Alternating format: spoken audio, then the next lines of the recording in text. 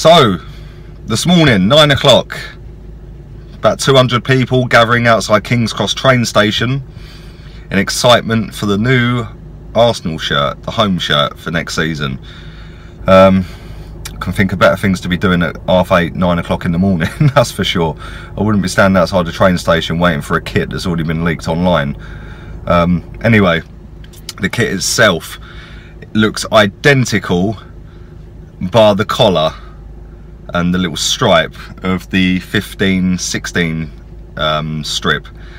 You know, a Puma and Arsenal trying to mug us off or something, because, you know, it's exactly the same in my opinion. Obviously there's a slight couple of changes, but it's identical.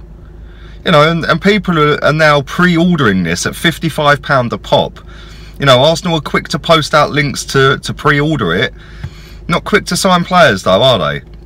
You know, they've got their season ticket renewal money. They're going to get fuckloads of people ordering this shirt at £55 a pop. Yet we're still going to be sat here at the end of the day without any signings other than the freebie Kolasinac. You know, at the end of the day, this happens year after year after year after year. It's boring, it's tired, and people still fall for it. You know, how many people are going to go and seriously order that shirt today? I bet there is thousands of people already ordered it, and thousands that will still order it between now and the end of the day. It's, you know, the money-making machine at Arsenal is just unbelievable. They come out with all the spin, with the catalyst for change and all that bollocks, yet nothing's going to change. We all know that. Some of us ain't deluded enough to believe it will. When Arsenal prove they've changed, then I'll go and spend £55 on a shirt. Until then, I ain't buying that shirt. I ain't buying any shirt. The shirt I got last season, the last home kit, that was a gift. I didn't pay for that. You know, at the end of the day, when Arsenal actually dip into their pockets, go and do what's required, i.e. sign up some top quality players in the positions that we need them, and not only that, sign up our two biggest names to new improved deals, then maybe I'll consider buying shirts. Until then, nah, I ain't spending my money on that. That 55 quid can go on parking for the airport for when I go on holiday again.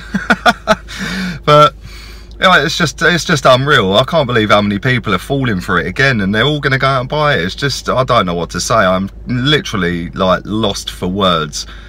But there you go. What can we do?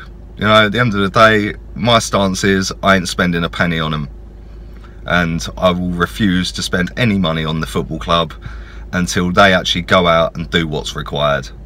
There we go. Anyway, all enjoy the sun, don't get burnt, have a wonderful day. If you haven't subscribed, please do. Not far off 700 subscribers now, so yeah, overwhelmed with how quick I've grown this channel up to that so far. So I appreciate all your love.